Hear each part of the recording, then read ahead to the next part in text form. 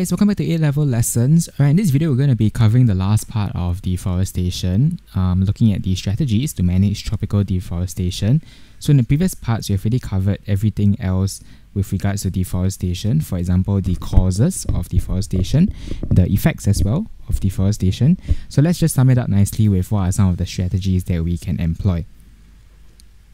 So the first strategy that we can use would be selective logging. So logging essentially is it's a cause, right? It's a cause. Excessive logging is a cause of deforestation.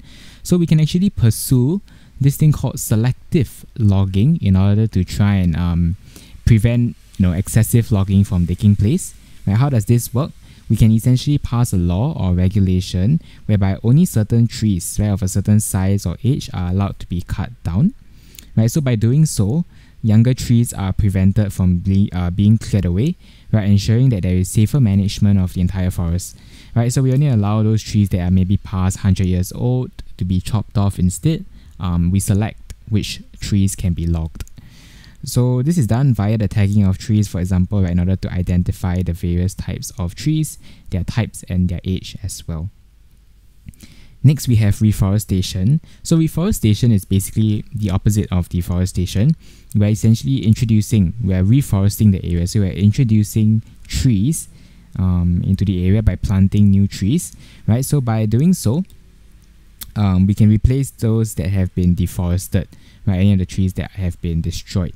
The only issue with reforestation is that it's a very, very long process, right? It takes a very long period of time in order for trees to grow. So this would be a long-term policy or strategy that can be employed because it takes time for us to have all these trees grow and in order for us to see the effects of them, right? So it's a long and tedious process, right? Even to plant the trees themselves will also take a very, very long time. Okay, next we have protection and conservation. So this involves the implementation of environmental laws, right, that prevents the logging of trees. So we're essentially putting in a regulation to even halt the cutting down of trees, right? So we can ban illegal logging and basically punish those who choose to pursue deforestation, right? So this protects the forest by preventing deforestation directly. Conservation efforts, right, in the form of construction of national parks, nature reserves, right, they will also help to conserve the forest, right? We're essentially reserving the forest, certain parts of the forest. That's why it's called a nature reserve. Okay, it prevents logging activities from taking place in these cordoned off areas, right? So this may require further maintenance and regulations as well, just a little side effect that may come into effect down the road. Next, we have international policies. So let's look on a global scale, on an international scale, what can we do? So we can implement certain programs, right, such as a very, very common framework that a lot of people would have heard before is known as the RED Plus. Some of them have a plus, right? It's known as the Reducing Emissions from Deforestation and Degradation Program, right? It's introduced by the United Nations, right? They're the ones who are always into all these environmental conservation strategies.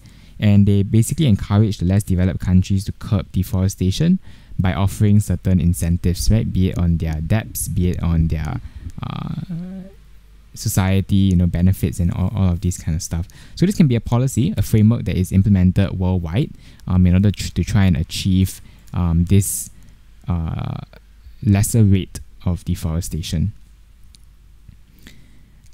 As well, alongside this RED Plus program, right, we also have the Sdgs, right? We have learned this before, your Sustainable Development Goals.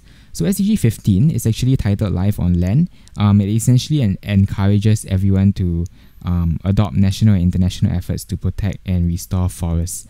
So this is a goal, right? It's a framework that encourages people, puts them in the right direction to essentially help mitigate deforestation. So they are important, right, all in all for international policies because they essentially steer the world into the right direction, right? They can help to lead us into the correct direction of what we should be implementing when it comes to helping us to fight this issue of deforestation.